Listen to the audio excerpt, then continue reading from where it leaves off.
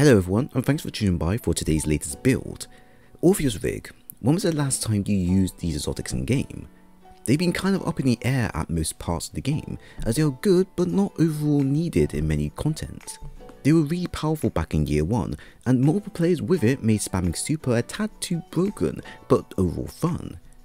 A few years later, and now they have resurfaced again with Void 3.0, and officially they are the go-to exotic if you want to have max DPS against bosses to mini bosses alike. So I'm going to show you how to achieve just that with this effective hunter build that will allow you to maximize damage via your super, cause a constant debuff via mods and grenades, have the ability to go invisible however many times you like, and allow you to create wells by the mountain loads. Orpheus Rig 3.0 is back in full swing. But before we head in, if you could do me a massive favour and leave a like, a sub, and turn on your notifications so you don't miss out on future content, I would really appreciate it. Starting with the subclass, we'll be using the newly updated Mobius Quiver for its quick burst damage and effectiveness against bosses. It is very important that you keep just this subclass, as the super has now been updated to shoot 2 volleys of one super instead of one single one. Compared to before, it's now been condensed so that they can track better and do more effective damage over time. And this is where Orpheus Rig will come into play, with its first shot allowing you to stack damage already there, and is pretty extraordinary to see. So to expand on this area, you're going to want a setup that will allow you to debuff when you please and maximize the amount of damage you do. Aspects wise, we have the Vanishing Step ability so that every time we dodge we can go invisible, and then you want to have the Stylish Executioner where defeating weaken, volatile, suppress, etc. targets will make you go invisible, but will also grant you the ability to weaken targets via melee, with the buff being an active 15%. From here, you then want to have the Echo Remnants Fragments, which will increase your grenade duration, Echo of Undermining, where you avoid grenades weaken targets, Echo of Reprisal, where defeating combatants while surrounded will grant you super energy, and then Echo of Instability, where defeating combatants via grenades grant you volatile rounds for a few seconds.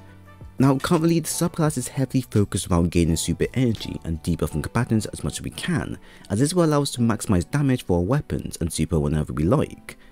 The idea here is to use your grenades as much as we can to get the grenade ability back and super energy back as well, and then from here we can use our melee and grenades to apply multiple debuffs on multiple combatants at once, which will allow us to slow them down. We can then mop up and collect the wells and then release our build up super onto a champion or boss and call it a day.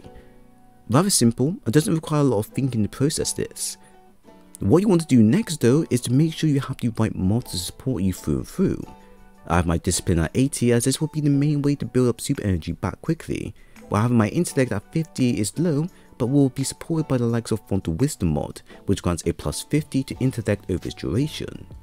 You'll then want to have the Elemental Ordinance for creating wells, Bountiful Well for creating more than one well at a time, and Well of Tenacity for that extra bit of protection over time. Now with mods added, you should have the ability to get your super and grenades back within a few seconds than normal. That extra damage via super goes a long way when you apply it multiple times, and your abilities with the debuffing feature means you can lay the pressure down some more if you don't have your super ready. It's a win-win situation overall. Although vastly different to its counterpart back in year 1 of Destiny, it still holds a lot of weight as it did back then, but on a more global scale. So from here, your weapon should focus on damage and maximizing everything you got, as you want to keep the abilities flowing and damage high. My primary example is the Ragnar D with Substituents and Demolitionist, which makes a great pairing for allowing users to consistently build grenade energy back per kill made. You don't need to worry about reloading if against minor or major combatants, as each kill will auto reload your weapon, and from here you can keep using your weapon and throwing grenades as many times as you like. The only downside of the weapon is that it fires slow, which of course makes sense for its frame type, but except from that, I highly recommend you look out for such a role. For a secondary, we have the Palindrome Adept with Overflow and Rampage, and once again another fantastic weapon with cool perks to boot. Overflow will boost my magazine size to 20, while Rampage will keep up my damage up to a max of 3. With the two combined, you're going to have a non-stop buff hand cannon that's going to make taking on mages and ultras a little bit more easier. I've applied the Elemental Armors mod as well, so I can create more wells additionally with it, and I found that it works out really well considering I only have a few shots to proc them. Of course, if you don't have this fantastic hand cannon, then don't frown, as the new Funnel Web SMG has been making the rounds for everyone, and truthfully is a bit better if you don't care so much about that extra damage or range applied.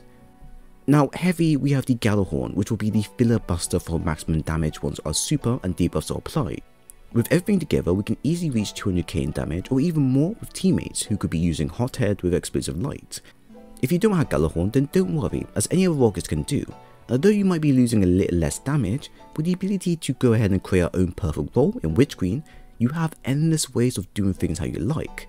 But still, I highly recommend you try and get gjallarhorn if you can.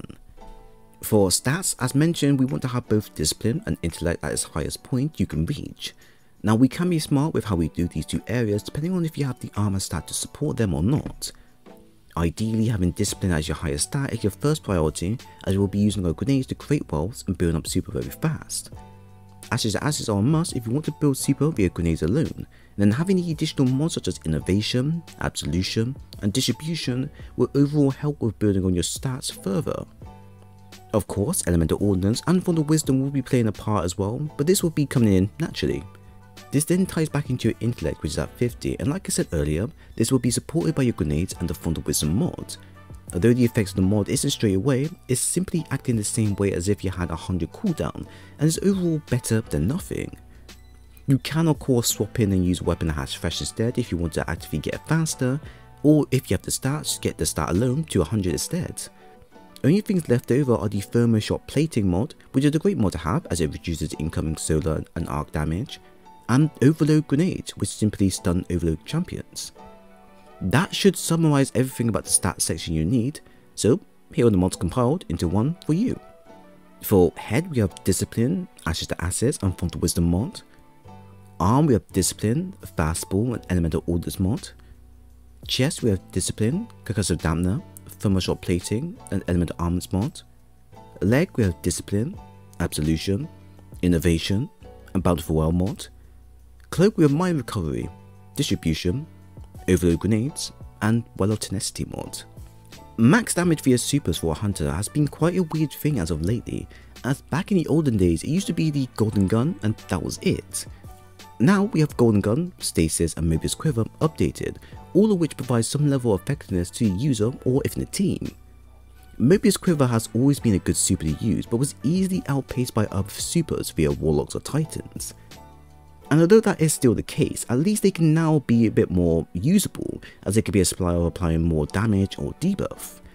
With Opheus Rig added to the setup, instead of us firing 2 shots, we will fire 3 shots instead, which, as you've probably seen, allows our third damage to do some monstrous damage.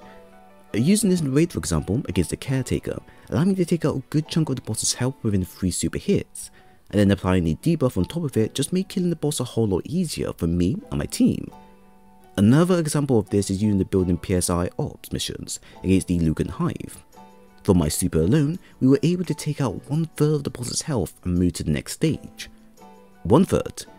That's a lot of damage in a short time frame, but just good to show that Void 3.0 was drastically needed to make the exotic have any sort of use in game again. Although buffing the exotic directly and making it inflict more damage for each turret connected could have worked as well, they probably thought this through as just as much about buffing the super would get, and if they could potentially break the game by doing such process. I'm not sure, but I can't complain, as the build is up there for the most useful endgame build for covering a quick run of normal, master to grandmaster content. If you're someone that enjoys these type of content and want to burn through them quickly for maximum efficiency, then I recommend you add this to your collection, as this, alongside a stasis hunter, basically means hunters have a lot more firepower than ever before, and now's the perfect time to use them. So, if you enjoyed the video, then please leave a like and a sub, and also follow me on Twitter to keep up to date with Destiny news and content. Once again, thanks for stopping by, I'll see you all in the next one.